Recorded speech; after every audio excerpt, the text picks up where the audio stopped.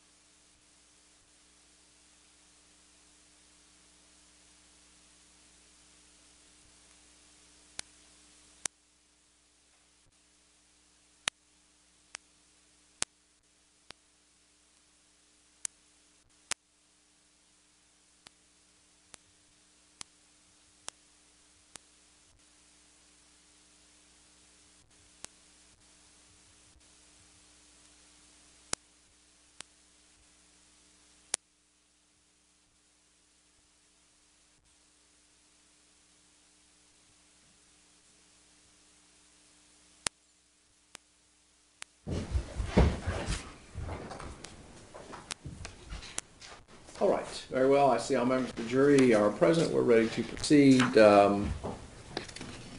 You may resume with your examination. Thank you, Your Honor. Good afternoon, Agent Hill. Good afternoon. So on the scene at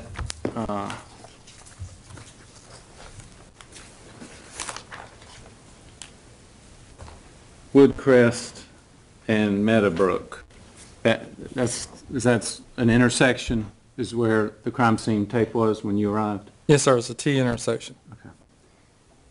Within that intersection, is that where you found, did you actually retrieve the 5 shell casings that were offered into evidence? Yes, sir. Okay.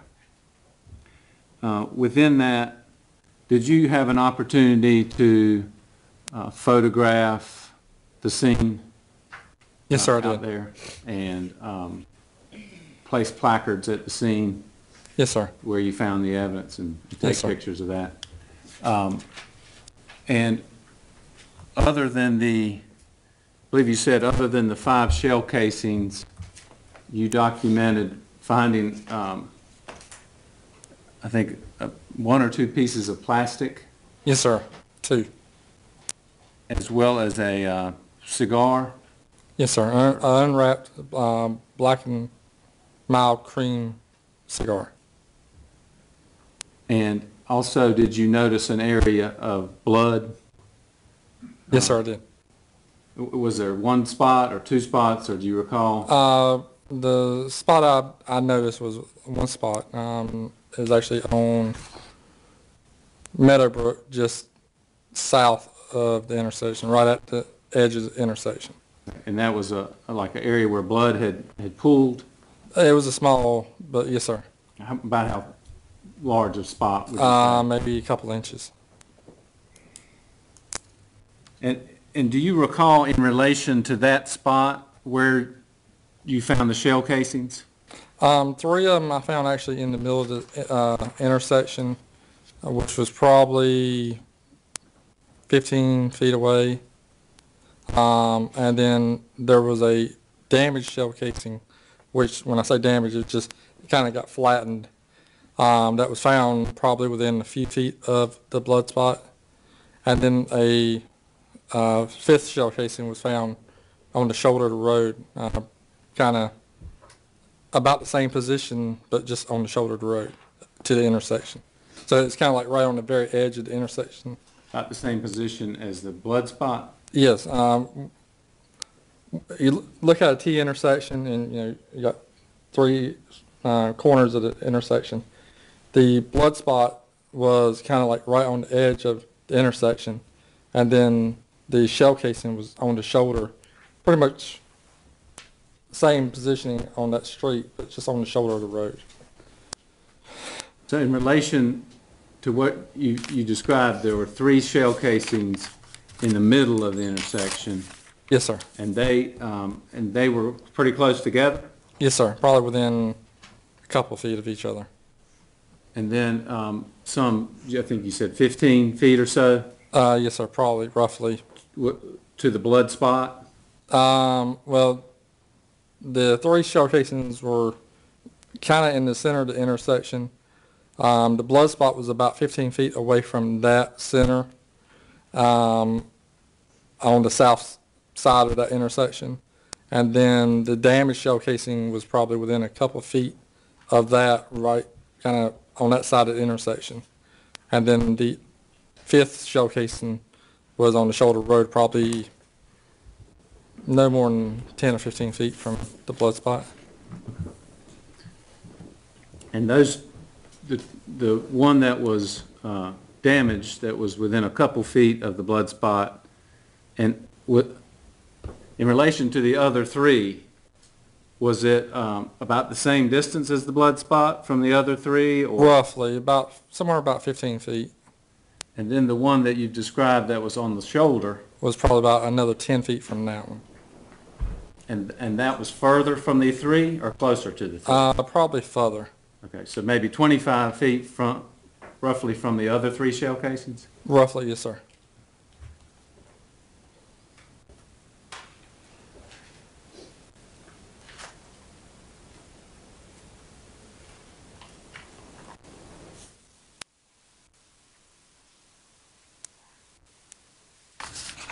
Did you happen to take measurements that night of any? I did not. Of the location of these items?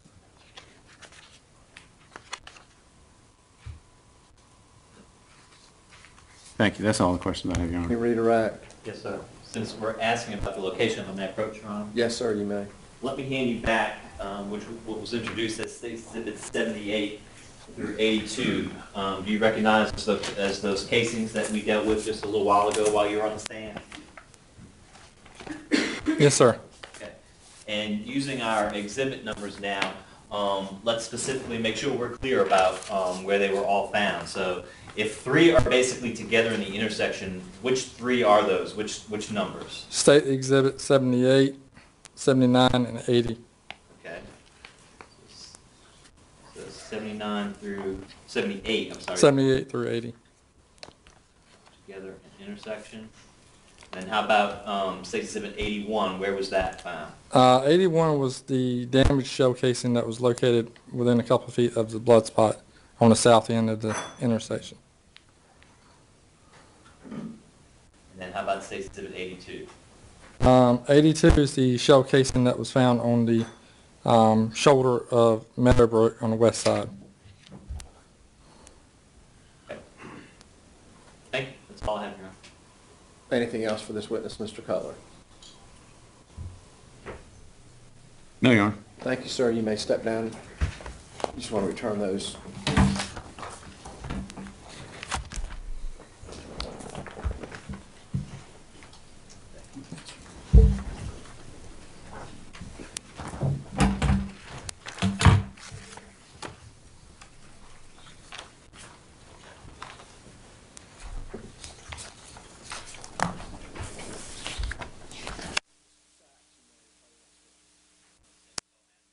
Same?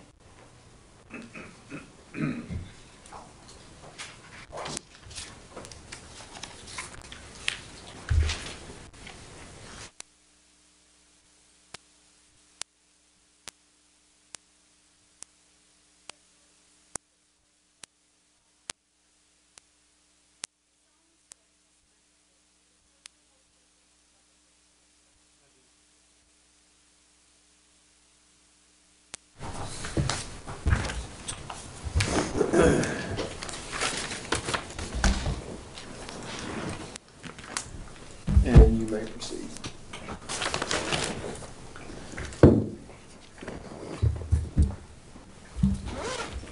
Good afternoon, sir. Would you please tell this jury who you are and what you currently do for a living? I am Christopher Adam Tanner. I'm a special agent with the North Carolina State Bureau of Investigation. I'm currently assigned as a site safety officer within the clandestine drug lab program What do you do as in that section of the SBI operations division? Well, as part of, is the job of a site safety officer has many facets to it. Primarily it's safety. I am the agent responsible for aiding in the investigation of illegal drug labs. Generally around here it's methamphetamine labs. Assist in the investigation, also oversee the processing of the crime scene, the taking of samples for submission to the crime laboratory, the mitigation of the hazardous materials present, and the overpacking and transport away of those materials for their ultimate disposal. Back in certainly the beginning of 2013, but basically through that year, through all of 2013, was that your assignment within the State Bureau of Investigation? It was not. I took that position in October of 2013. Okay. Prior to October then of 2013, what were you doing? I was a senior firearm and tool mark examiner in the North Carolina State Crime Laboratory in Raleigh. And how long did you do that? I started in the firearms unit in May of '99 as a technician. I was promoted to examiner in August of 2001 and performed those duties until October of 2013. And what kind of training or education do you have which qualifies you to be a firearm and tool market examiner for the SBI or for the crime lab, I should say? Well, while I do have a bachelor's degree, the training that I received in the field of firearm and tool mark identification was what I received during the course of my employment. I completed a structured and tested training program that can last about 2 years, and it covers a broad range of topics from the identification of ammunition and ammunition components, the identification of firearms as to make, model, and country of origin, the microscopic examination of fired bullets, cartridge cases, and shot shells to determine if they were or were not fired by a particular firearm, gunshot residue testing for the purposes of distance determination, serial number restorations, gun function testing, crime scene reconstruction. And since completing training, you continue to add to that training by attending classes, seminars, and armorers courses. How long in your duties there were you actually classified as either senior examiner or supervising analyst? The senior examiner is what they term a forensic scientist 3, and I am honestly unsure how long I held that position. Was it over a couple of years? Oh yes, way more than 2 years. Have you had the occasion to come to court to testify as an expert in this field of firearms examination identification before? Yes. Do you have any idea how many times you've done that? Approximately 61 times in state and federal court. As a firearms examiner, have you had the occasion when you work there in the laboratory to receive items of evidence to include ballistics type evidence of casings and projectiles to try and compare them with a weapon that may have fired that projectile? Yes. Do you have any idea how many times you've conducted that kind of analysis? Hundreds. Okay. Thanks. So State would ask that he be allowed to testify as an expert in this field of firearms examination and identification. Mr. Cutler, do you want to take him on voir dire or object to his being tendered as an expert? No, Your Honor. Members of the jury, in my discretion, I'm going to allow this witness to testify in the form of an opinion in the field of firearms examination and analysis, and ultimately it's you, the members of the jury, that will determine what weight and credibility you give to each and every witness, whether it's someone who's offered as an expert or the lay witnesses. So, as I say, in my discretion, he will be allowed to testify in the form of an opinion. Mr. Sachs, you may proceed. Agent Tanner, during your work with the crime lab here in North Carolina, did you have the occasion to receive some firearms evidence pertaining to a homicide that occurred at 708 Colonial Drive here in Wake County back in January of 2013? Yes. And what was the purpose of you receiving those either firearms or ballistics types of evidence? The purpose would be the same as any firearms case, would be to take the items given, whether they be fired items of evidence, cartridge cases, or projectiles, and the firearms submitted to determine, one, did the firearms function correctly, and were or were not those items fired from those given firearms. And did you do that in this particular case? Yes. for how many different firearms? I believe I received a grand total of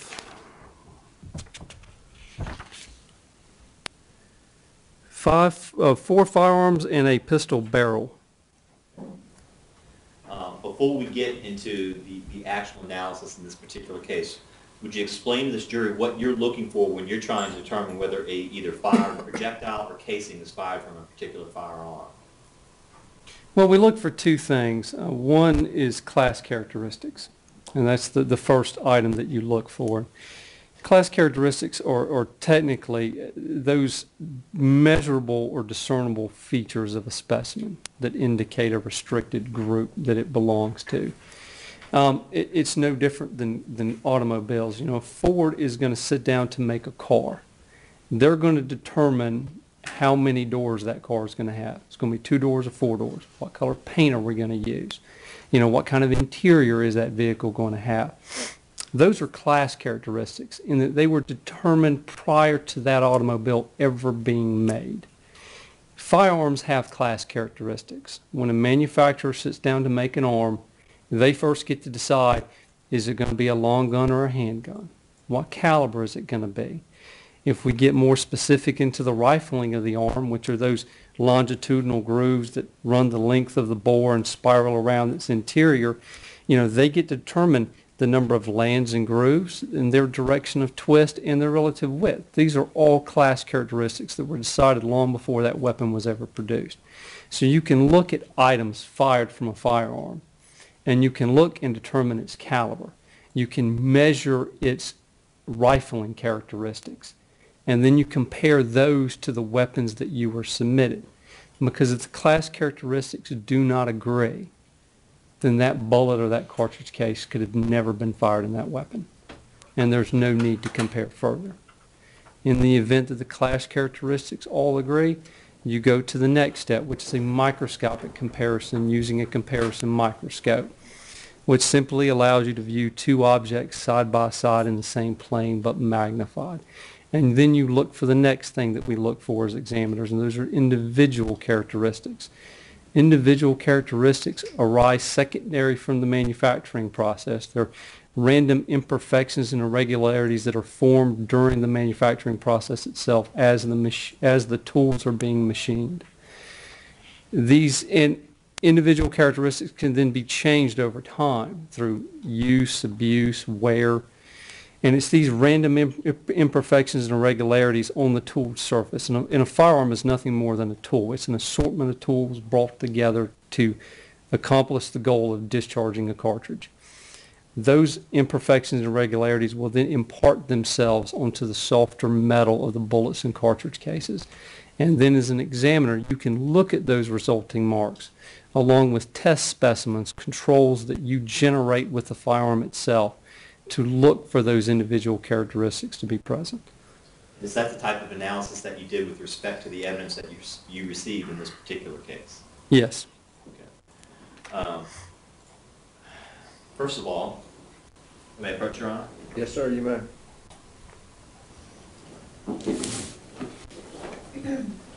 Be the one.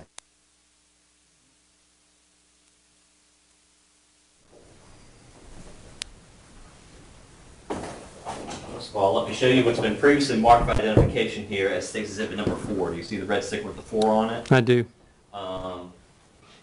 First of all, ask if you can recognize and tell us what that is. I do recognize the item. How so? Well, the item bears my markings in addition to a bunch of other markings. It bears my initials, the laboratory case number, the item number that it was given to it when it came into the laboratory, the item number that I assigned it, the dates I received the package, the date I opened it, and the date that I sealed this package back. Okay. And as you look at that box with all those markings on it, does it appear to contain one of the firearms that you received into evidence in this particular case to analyze?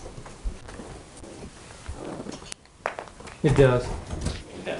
And that box is now currently open, correct? It's not in a sealed condition right now, is it? That's correct. It's open. That's fine. Feel free to open it, and please look at the firearm in it. Can you recognize the firearm itself? I do. How so? Well, I can recognize it because underneath the trigger guard, engraved into the metal itself is the item number that I gave it, in addition to my initials, and then my laboratory case number. And those same markings are on the safety bands that I placed around the charging handle. Okay. Tell the jury, because we had some information earlier about there was some extra twist ties or something in the chamber there that wasn't there originally. What did you do to these weapons once you finished working with them? Well, when I finished working them, I wanted it to be readily apparent to the next officer of the court that were to open this package that this firearm is unloaded. So I try to put it in a condition to where it's going to be readily apparent that it's safe. And one of the ways to do that is to lock this breech open, because if you hold the bolt back, well, then it's not going to be able to fire. So I threaded safety ties through the magazine well and out the side of the receiver through the ejection port and kind of zip tied that charging handle back. Okay. So was that something that you did to this weapon? Oh yeah, I did that. And the safety ties bear my initials. Okay. All right. Since you had that item up and it's already been introduced into evidence, can you tell us what that weapon is that's marked State Exhibit number 4? What is that? State's Exhibit number 4 is a Century Arms, caliber 7.62 by 39 millimeter semi-automatic rifle. Serial number KMS05649. It's the model AKMS. Is that a weapon that we might commonly be known as an AK-47? That's kind of the title assault weapon is kind of up to debate. It depends on one's definition, but yes, it could be construed as that. Okay. When you received this particular weapon into your laboratory for analysis, did you inspect it to see if and how it functioned? I did. Does it function properly? In regards to the K3 rifle, I do have that it functions properly. Okay. Now, also, when you receive that particular item, how do you actually go about then to determine whether that weapon would have fired some either casings or projectiles that were recovered from a crime scene? Well, once you examine the item and make sure that it is safe to fire, like you don't see broken or missing components, there's not a big crack down the side of the barrel, it's not warped or twisted or anything that would make it unsafe to fire, we actually take it down and discharge it to get samples. Items that I know were fired from this gun because I myself fired them. Are those located in that box that's marked State Exhibit number 4? They are. They're taped in an envelope and in a plastic bag and taped to the inner lid of the box. I may approach, Your Honor. You may.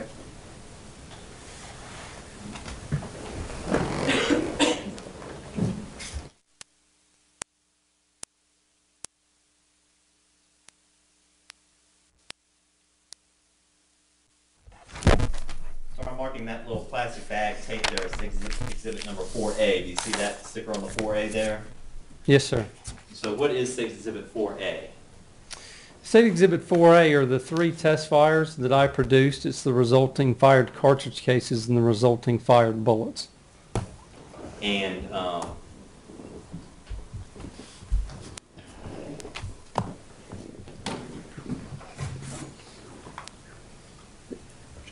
these are some of the projectiles.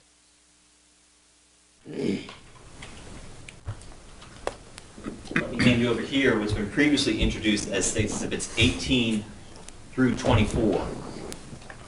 Do you recognize what those are?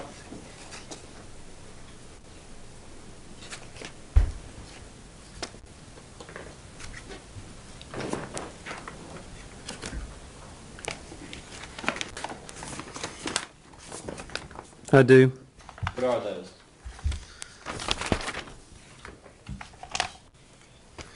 They are fired projectiles. Okay. And did you receive those items as potential items of evidence in this particular case? I did. Okay. Can I approach again, Your Honor? You may.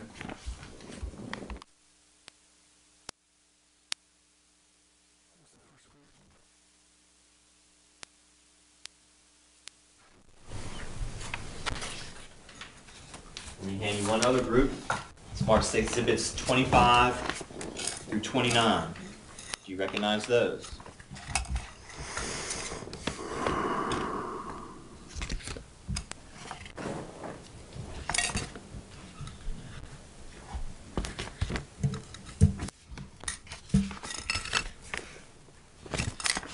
I do. What are those? These are more fired projectile and projectile fragments. As part of your analysis in this particular case, did you compare the projectiles that you test fired from State Exhibit number 4 and located in State Exhibit 4A now, to compare them to some of these items marked State Exhibits 18 through, what is that, 29? Yes, through 29. Yes, I received them for comparison. Okay. What did you find when you did that comparison? Are you referring to them all this time? Yes, sir. Well, I determined that With respect, I'm sorry, with respect to this weapon, State Exhibit number 4. Oh, these items were not fired from Stakes Exhibit number 4. That's what I was asking. And how were you able to determine that? Well, class characteristics. The majority of the items here that are not fragments, that are intact bullets that have clearly discernible lands and grooves, they have 4 lands and grooves with a right-hand direction of twist, wherein Stakes Exhibit number 4 has 6 lands and grooves with a right-hand direction of twist.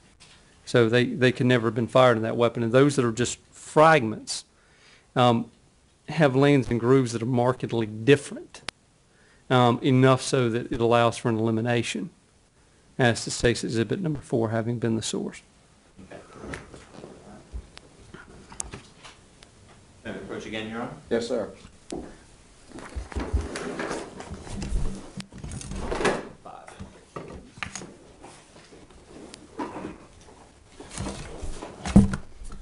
Switch.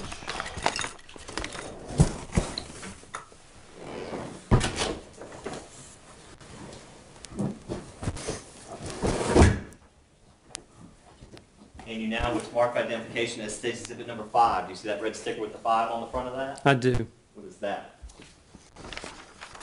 Stakes Exhibit number 5 is a Mad-Eye caliber 7.62 by 39 millimeter semi-automatic rifle, serial number CM07037, and it's a model MISR-10. Okay. And have you seen that weapon before? I have. How do you know? Well, the box bears my markings, the same as Stakes Exhibit number 4 does. Also, the firearm itself is engraved on the bottom of the trigger guard with the item number that I gave this, which in this case is K-1, my initials, and my laboratory number. Okay. And again, just like we did with Stakes Exhibit number 4, can you tell us about this weapon, how it appears, and what you found just from an initial examination of the weapon itself? From the initial examination, I noted that the wood had been painted a pink shade, but that it has either was painted very lightly or was well worn. In addition, it had some damage to it. One of the upper guards is broken. Some of the wood is broken away. In addition, the majority of these arms were imported. The MISR-10 were imported to take single stack limited capacity magazines, 5 to 10 rounds. However, this one will accept and function with higher capacity stagger column magazines. I think inside that box you'll find 2 magazines marked State Exhibits 5B and 5C. Is that correct? That is correct. Do those magazines fit this weapon that's marked State Exhibit number 5? They will fit and they will function with it. Okay. And when you actually test fired this weapon, did you use those magazines? I tested them both into the firearm. Okay. We also have some photographs where those 2 magazines were actually taped together. Does that have any effect on the functionality of either the weapon or the magazines as it's used? If an extra magazine is taped to one? I don't have indications in my notes they were taped together when I received them. Right. So I don't know the user's intent. As long as they weren't taped far enough together, they need to be offset, or else you won't be able to get one into the magazine well. Sometimes people will use couplers to actually bind magazines together, and I believe their intent is to just aid in reloading. And But I would believe- have no idea in this case while that was done. Right, and I believe the couplers you're talking about, you actually saw in the magazines for State's Exhibit number 4, correct? Correct. The, again, were you able to test fire this particular weapon that's marked State's Exhibit number 5? Yes, Does it function properly? it does. After getting some projectiles and casings from this particular weapon, were you able to compare them to the items that we have marked over there as State Exhibits 18 through 29? Yes.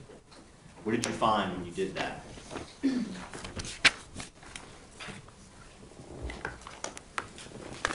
My opinion in regards to Stakes Exhibit 18, 19, 20, 21, 22, 23, and 24 was that these projectiles were fired from Stakes Exhibit 5. And how did you come to that conclusion? It's a comparison of the class and individual characteristics that I discussed earlier. How about the those remaining projectiles that I have there that were listed as State's Exhibits 25 through 29? My opinion in regards to Stakes Exhibit 25, 26, 28, and 29 was that there is agreement of some class characteristics and some agreement of individual characteristics between Stakes Exhibits 25, 26, 28, and 29 and test bullets fired from the K1 rifle. However, the agreement is insufficient to identify these items as having been fired from Stakes Exhibit 5. So is that just a way of saying they may have been fired, but there's just not enough for you to say for sure? That is correct. The remaining State Exhibit number, item number 27, it had, my conclusion was that there is agreement of some class without agreement or disagreement of individual characteristics between Stakes Exhibit 27, which is a jacket fragment, and test bullets from the K1 rifle due to an absence, insufficiency, or a lack of reproducibility. Therefore, it cannot be determined whether or not Stakes Exhibit 27 was fired from K1.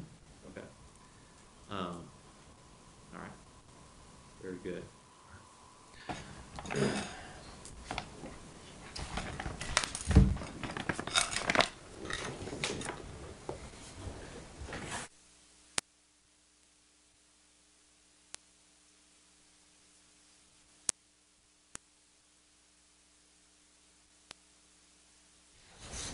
I'm going to help you keep from getting too confused. Let me take the projectiles back. Let me hand you previously introduced into evidence as Exhibits 33 through 61.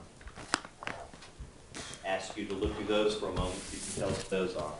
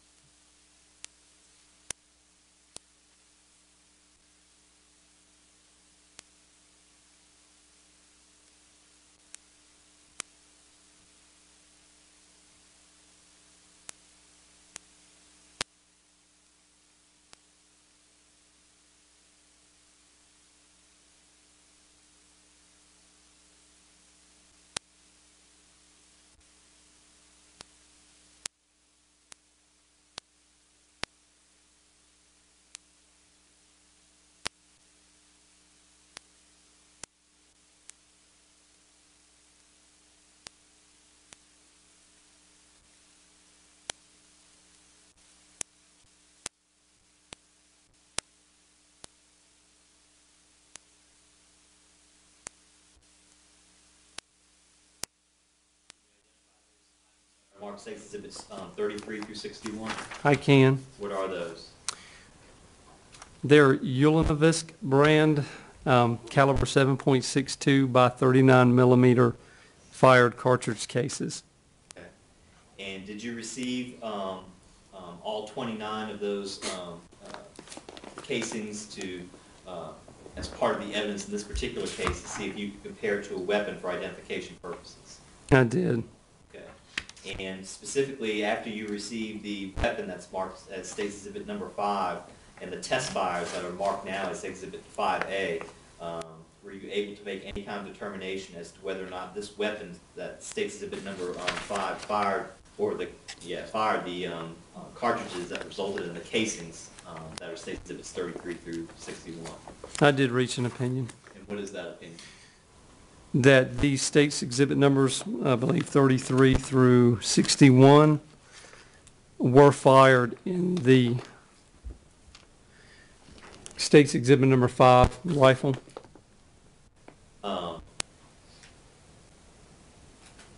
Could you explain to the jury, you already talked about the projectiles, talking about those things. Explain to the jury for a casing, since we're talking about those now.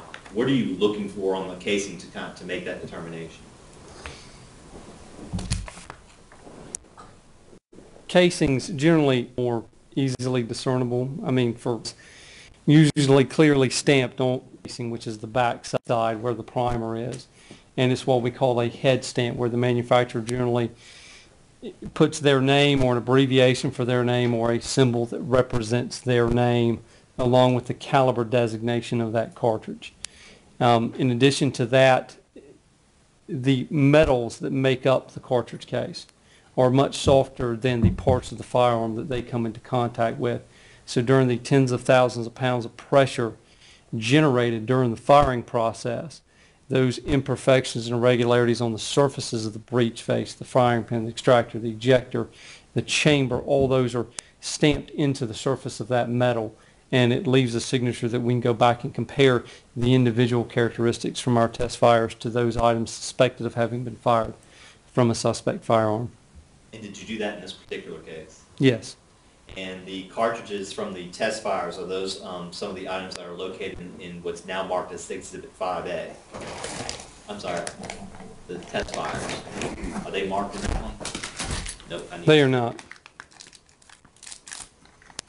May I approach, Your Honor? Yes, you may.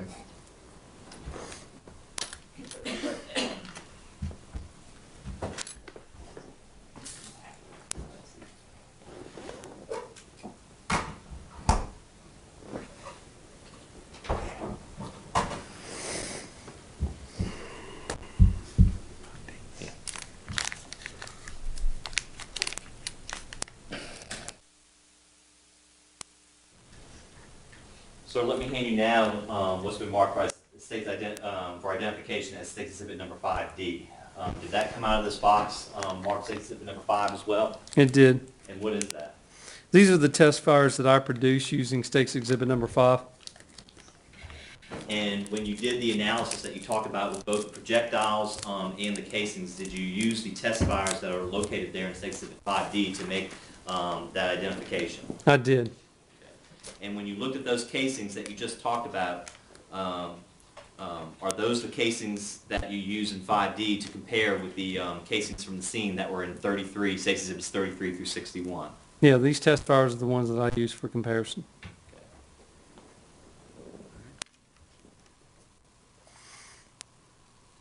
Your Honor, I move then to introduce State's Exhibit 5D into evidence. Any objections? No, Your Honor. It's admitted. While we're there, Your Honor, I also move to introduce State's Exhibit 4A, which is with the test fires from the other weapon into evidence as well. Any objection? No, Your Honor. They're admitted as well.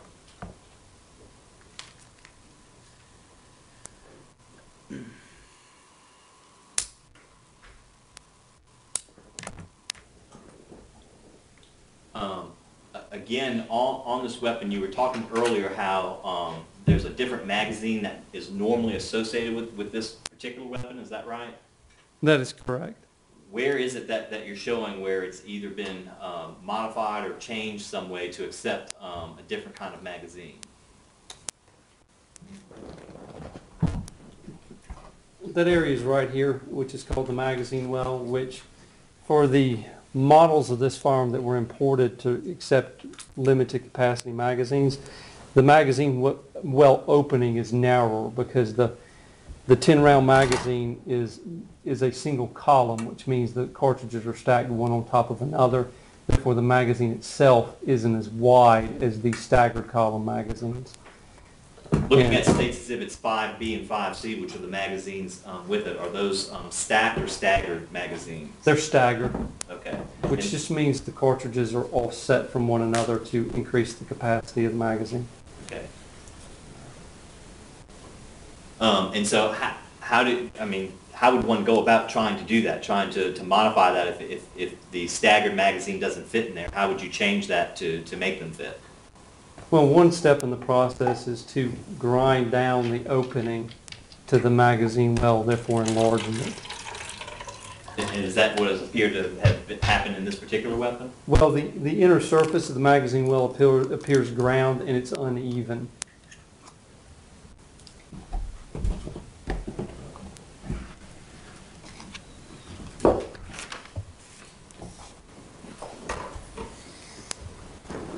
Am I approach, Your Honor? Yes. Before I bring something new, let me take some of this away so that we don't get confused.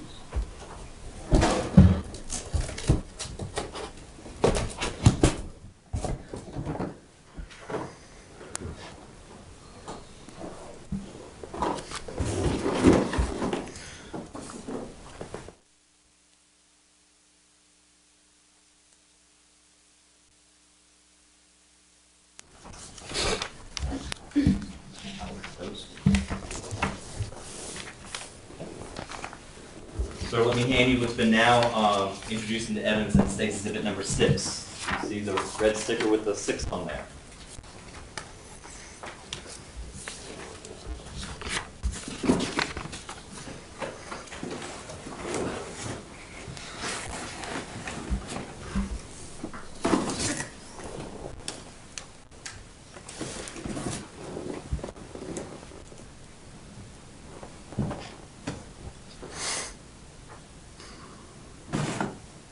Did you see that? I'm sorry. I did, sir. Okay. What is that? State's Exhibit number 6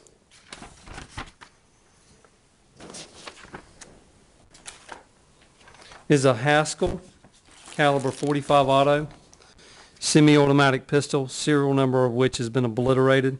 It's a model JS45.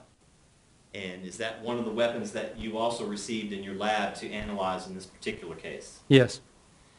And first of all, like we did with the other 2 weapons, can you tell us some of the characteristics or some of the function capabilities of this particular weapon?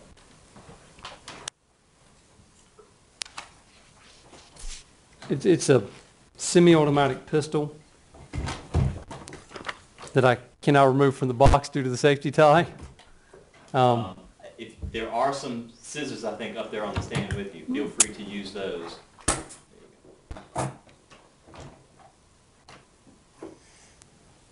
Did you have any question in particular about? Oh, I'm sorry. Well, first of all, does it function properly? Yes.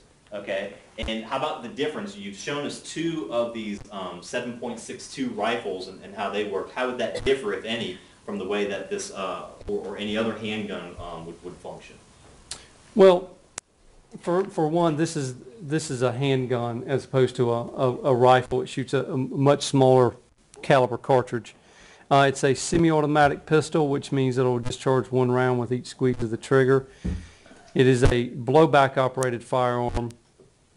What do you mean by that? Well, there's generally 2 ways to make a semi-automatic handgun. There's 2 basic mechanisms we see. The simplest and usually the cheapest one to make is a blowback operated system, as opposed to the more technically advanced recoil operated semi-automatic pistols.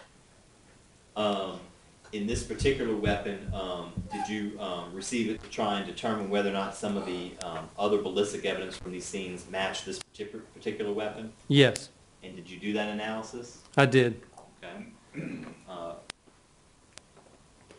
First of all, if I may approach, Your Honor. Yes, sir, you may. You projectiles that eventually match First of all, let me hand you what's marked for identification. as State Exhibits 30 through 32. Can you tell us what those are?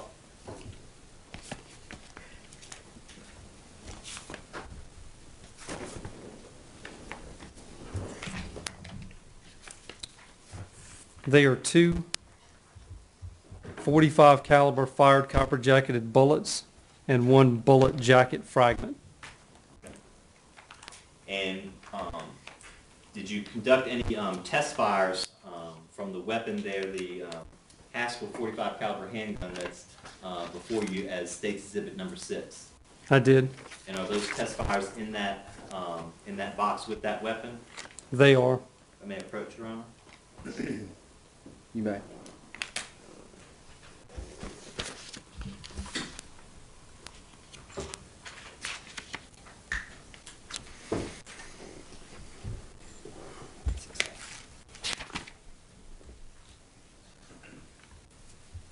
right, sir, let me hand you now with marked as State Exhibit number 6A. Are those test fires that you made from that particular weapon?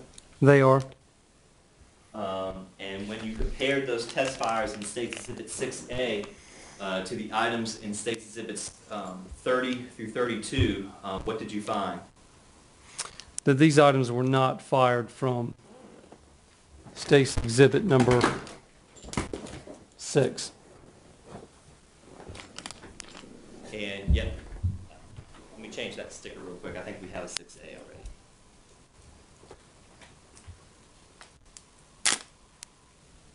I'll just cover that spot. Make that 6B. Is that still the bag with your test fires in it? It is.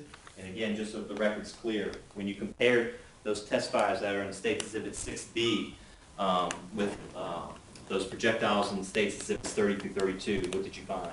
That they were not fired from the State's Exhibit number 6 pistol. Okay.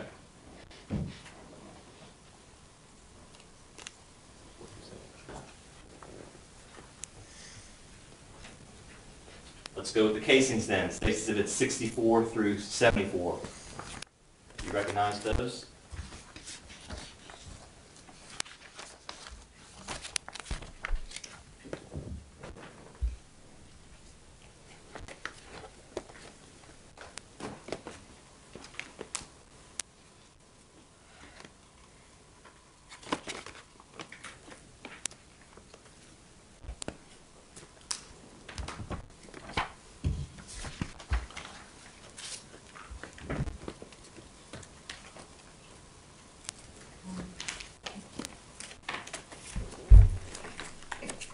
I do recognize them.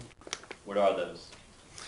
They're CBC brand or MagTech caliber 45 auto fired cartridge cases. And did you notice anything distinctive about each of these cartridge cases? The head stamps were damaged. How so? They were ground or scratched to varying degrees. Could you read either the manufacturer's name or caliber on the back of any of those head stamps on any of those casings? There were some that had it partially visible, but I was still able to determine the manufacturer because CBC sometimes uses a primer stamp, which is a symbol that they put on to the primer itself as opposed to the case head or in addition to the marks they put on the case head. And it appears to be a V with a flat bottom or what I call a flat top pyramid. Okay. And did you see that mark in all these fired casings? Yes. Okay. Was that almost kind of like a class characteristics that you were talking about before? Well, it's indicative of that manufacturer.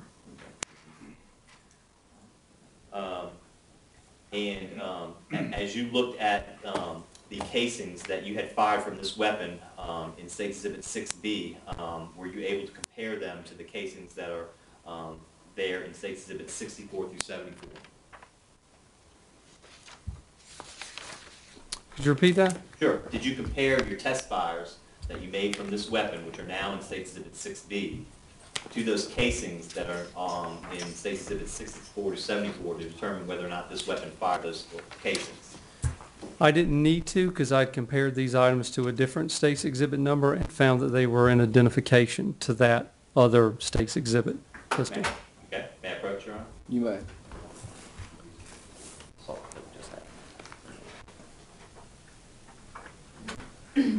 Let me hand you now what's marked for identification as State Exhibit 78, 79, and 80. Ask you to look at those. Do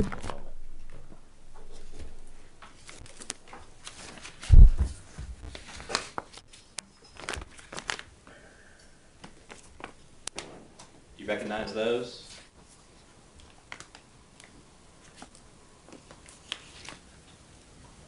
I do.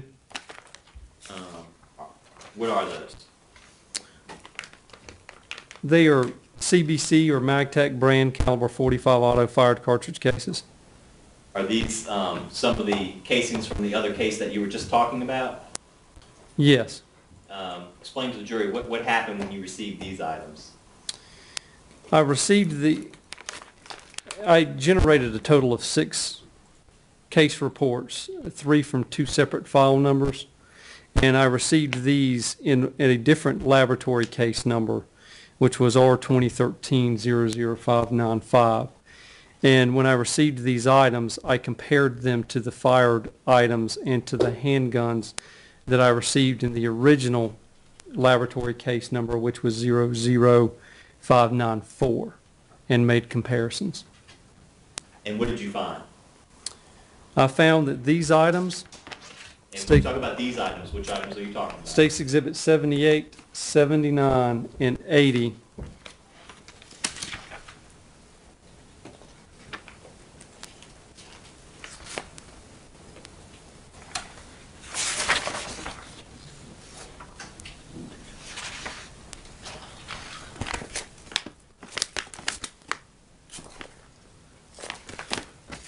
that States Exhibit 78, 79, and 80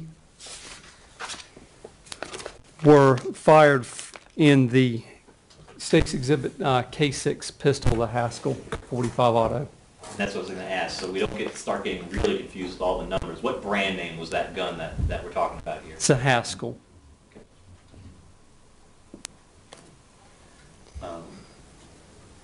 Your Honor, I move to introduce State Exhibit 6B into evidence at this time. Any objections, Mr. Cutler? No, Your Honor. I'll receive them.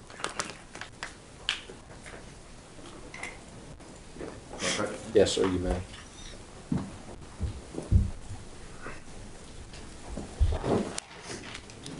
And you what's been now marked in evidence as State Exhibit number 7. Ask you to review that and see if you can tell us what that is.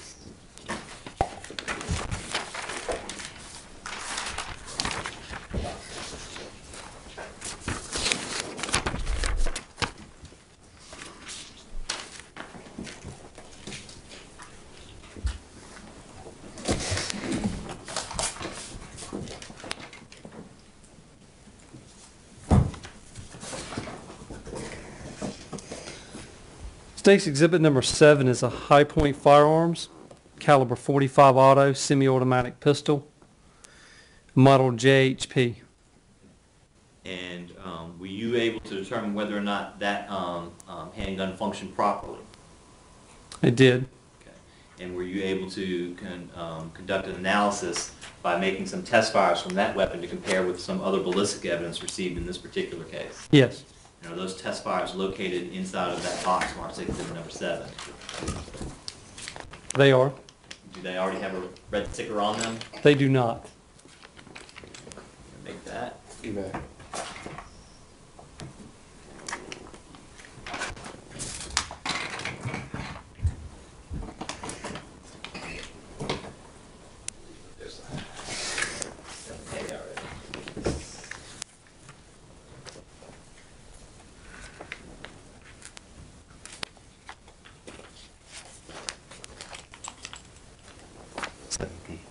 Should be. Okay.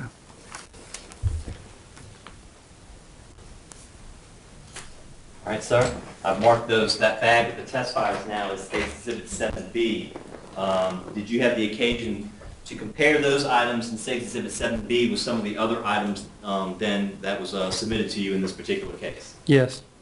Let's look specifically now at what I handed you, and you should still have up there as State Exhibits 30 through 32, which are those projectiles that you talked about earlier. Do you have those?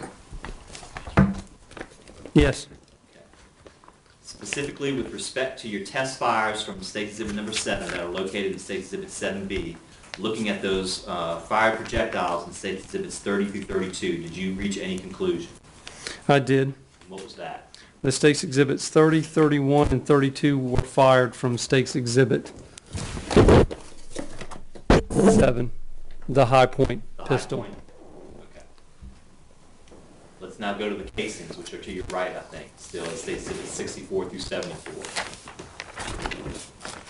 I'm going to ask the same thing. Looking at the test fires you made from the high point gun now, which are located in State's Exhibit 7B, did you compare them to those casings which are in State's Exhibit 64 through 74?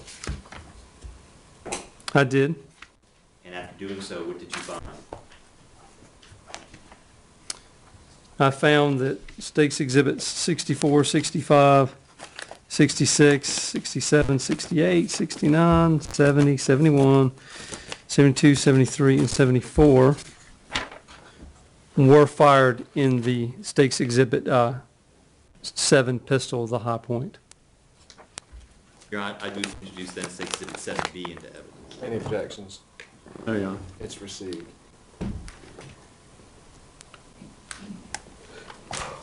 Agent Tanner, at the end of all of this, what's the bottom line result from all your work that you potentially did in this case with respect to these weapons? For instance, the high point weapon. What did the high point weapon fire?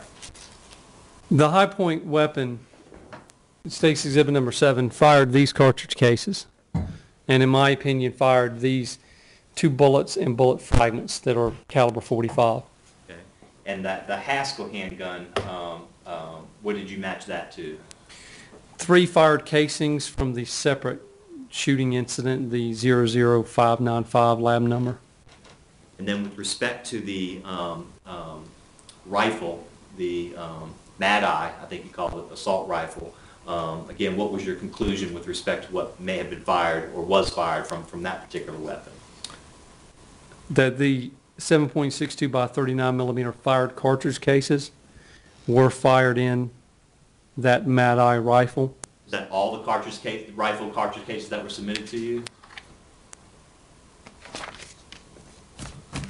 All the fired cartridge cases? Yes, sir. I believe so, yes. Okay. All right. And I believe earlier you had matched up several projectiles to that rifle as well. Is that correct? That is correct.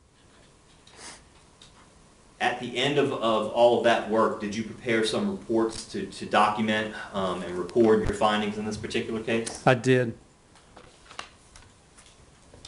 Let me approach you, Ron. You may.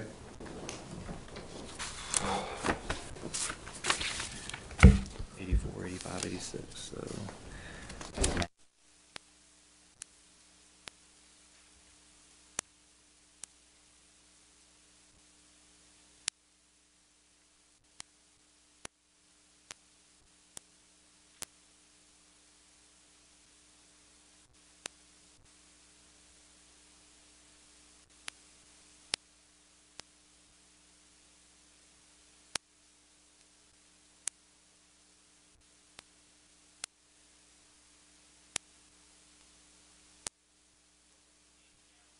What's been marked for identification as State Exhibits 84, 85, and 86. 86. Ask you to look at those for a moment.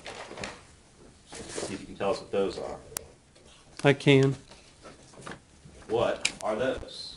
There are 3 of the 6 reports that I prepared in regards to these 2 separate cases.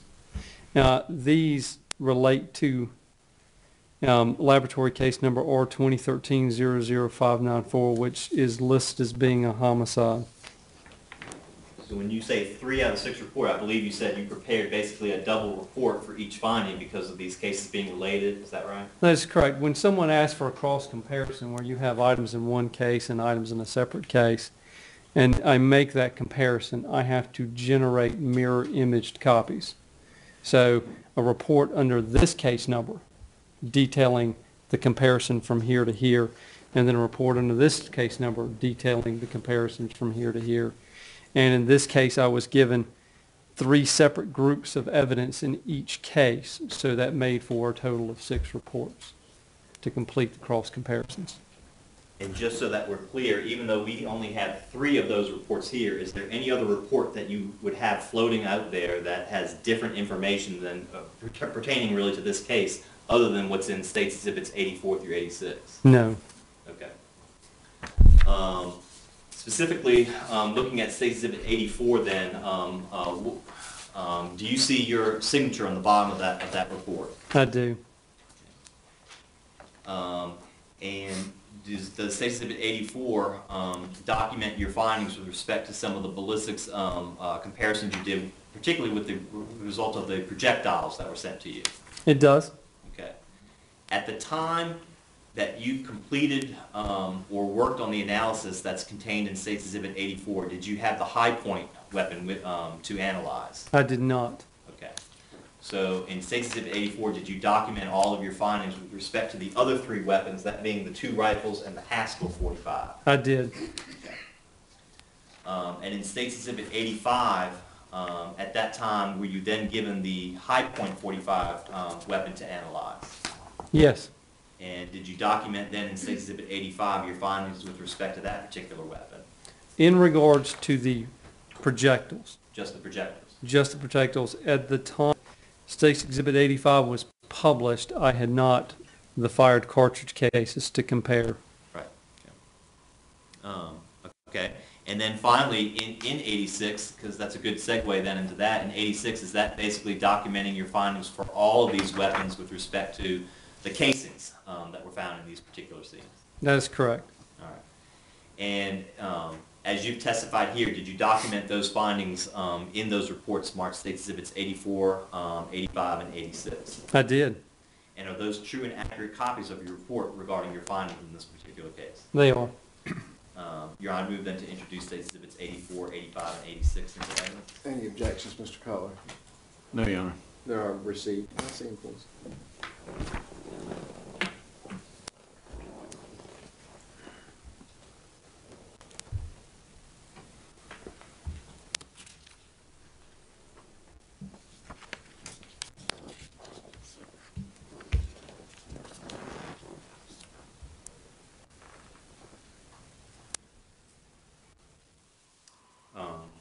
Thanks, sir. I don't think I have anything further, Your Honor. Cross-examination.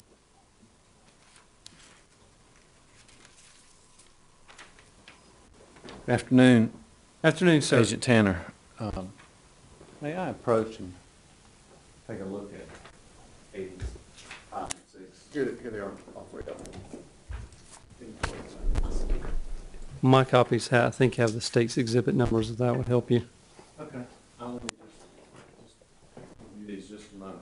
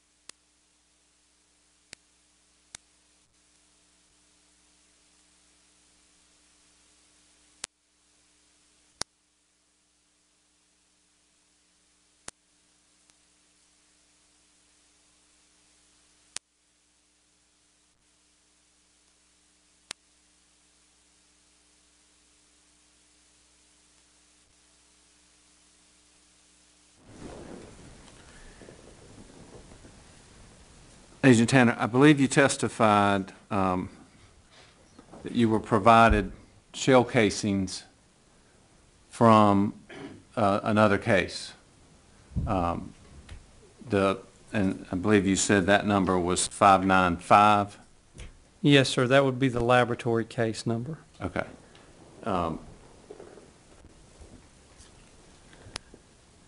Let me just ask you this. I believe I don't know if you have states 78 through 82. I may approach them. Yes, sir.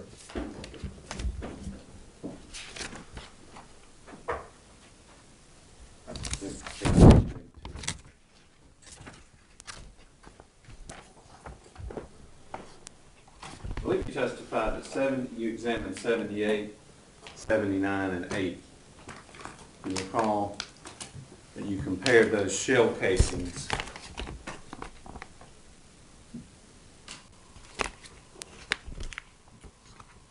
Take a look at 78 through 82 and just familiarize yourself with those, please.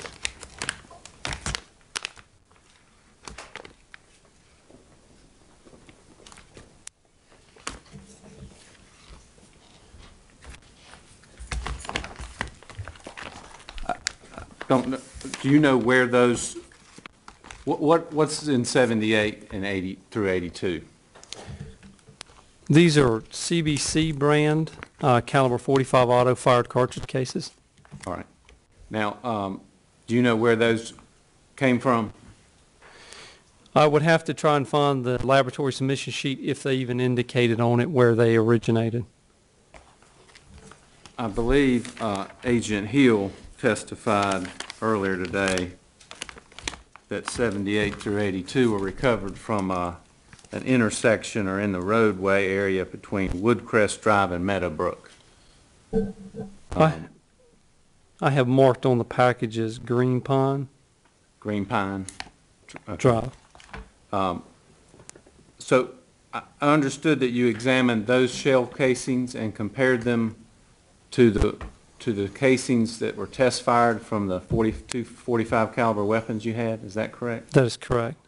And I think, as I understood, you testified that 78, 79, and 80 did come from, you did determine they came from one of the, or you believe, in your opinion, that they were fired in one of those weapons? Yes, sir. In my opinion, 78, 79, and 80 were fired in the Haskell State's Exhibit number 6 pistol. What about, did you determine if number 81 and 82 were fired in either of the pistols that were submitted? I determined that State's Exhibit 82 and 81 and 82 were fired in the State's Exhibit number 7, the High Point pistol.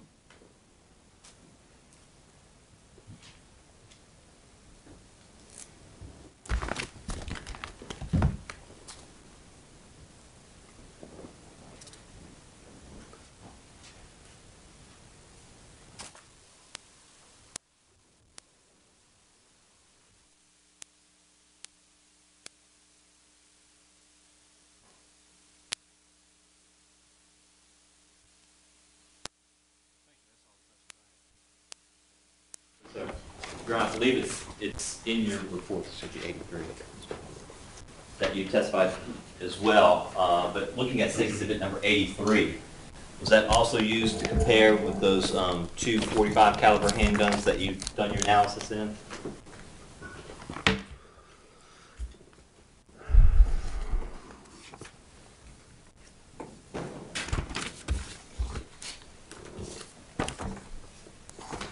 It was. And basically, what is in State Exhibit number 83? It's a caliber 45 fired copper jacketed bullet. Okay. And is that a piece of item, that projectile or bullet, does that come from the homicide case, your 2013 number, or the other case from 2012? It's the other case. From 2012? It's the laboratory case number 595. Okay. And when you compared that to the testifiers from each of these handguns, were you able to make a conclusion as to whether or not either one of those weapons fired that projectile? Yes. What did you find? It is my opinion that State's Exhibit number 83 was fired from the K5 pistol, which I believe is the high point, State's Exhibit number 7.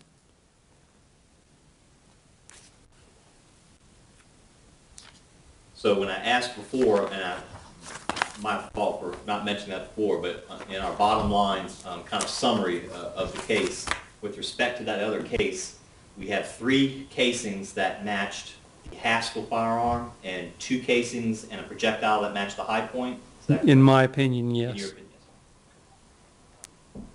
All right. And then that high point weapon that was introduced as State's Exhibit number 7, is that the 45 caliber handgun that your opinion was matched the ballistics from the homicide scene in January 2013? Yes. Thank you. That's all. Anything else, Mr. Cutler? Nothing else, Your Honor. Thank you. Any other follow-up at all? Yes. All right. Ladies and gentlemen of the jury, it's 5 o'clock. This is a good time for us to break for the evening. I'm going to release you until 9:30 tomorrow morning. Please keep in mind the rules. Don't talk about this matter among yourselves or allow anybody, to talk about it in your presence. Don't form any opinions about anything that you've heard, and don't conduct any research or investigation. We'll see you back here tomorrow morning at 9:30. I'm going to ask everyone to remain seated while the jury is excused.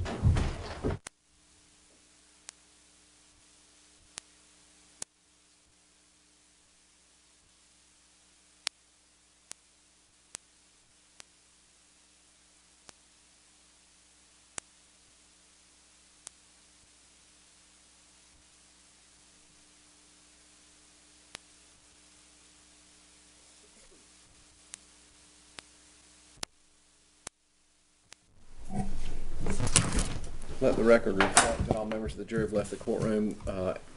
Anything else for the state before we adjourn? No, sir. I think we had talked earlier about the schedule, and it's pretty apparent to me. We've actually mailed today a lot of the forensic stuff. But I have 2 main witnesses left, but I still believe that it'll probably be Wednesday when we have the defense statement to deal with tomorrow. And we have that video that's, we'll talk about tomorrow. But we have barefoot in the stand tomorrow, and then Wednesday to have our medical examiner. And that should be near, if not the end of the state's case. So for planning purposes, I'm trying to give as much notice as I can. But I think it'll be Wednesday. All right. Started looking at jury instructions, and you have any special requests, whatever, prior to the time we get to a charge conference, if you would provide those for me. It's easier for me to put things in and take them out later than it is to try to plug them back in as we go. Basically, it's easier to put everything on the table and then take them. But I think I'll have it with conference when we get to that point. Did you have anything, Mr. Cutler, that you wanted to address outside the presence of the jury? No, Your Honor. Very well, then we'll be adjourned till tomorrow morning at 9:30. Statements on reports.